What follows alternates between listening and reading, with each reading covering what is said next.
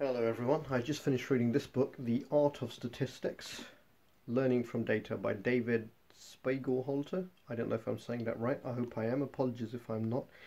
It's a book I saw months ago in hardback and wanted to read but didn't buy at the time because I had a lot of other books on the go. It's now available in paperback for only $9.99.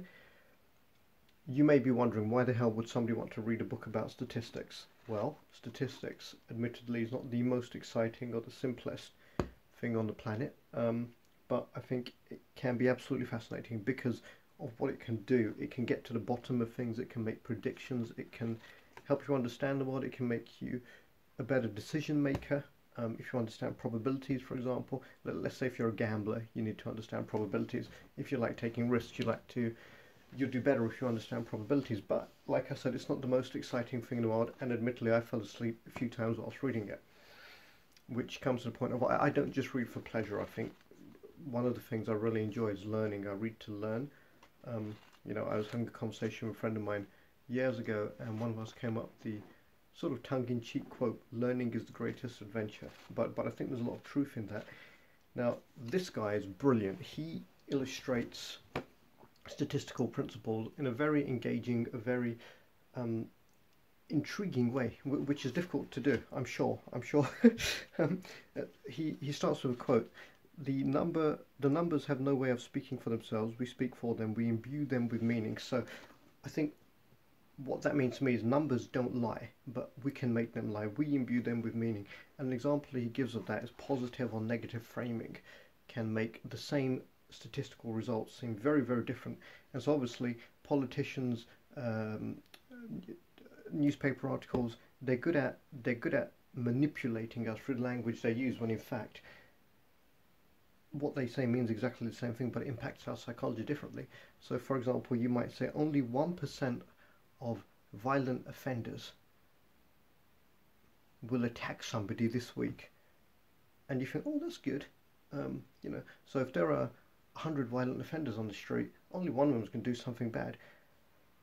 But if on the other side, if the statistics were to tell you there are 100 violent offenders currently on the street that could attack someone, you think, oh my god, but it's the same numbers. It's the same numbers.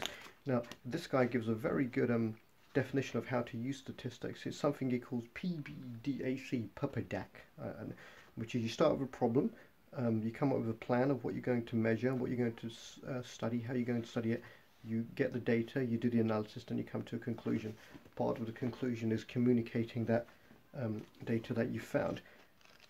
I thought this book was great, despite falling asleep a couple of times whilst reading it. And one of the questions he asks is, could statistics have caught David Shipman, the most prolific serial killer the UK has ever known? He was a doctor who basically used to kill his patients by giving them injections during home visits generally, which peaked in the afternoons. There's lots of interesting information in there.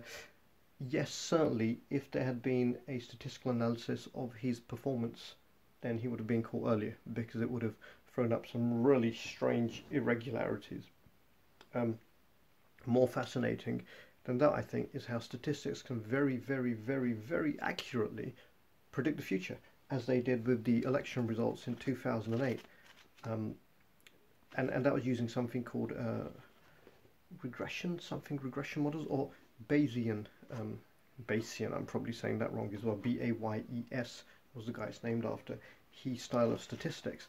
He talks about in here that just because something is numbers, something is statistics, you've got to ask, who did the study? Would the person doing the study have had vested interest in getting a certain type of result? Can you trust them? What methods did they use?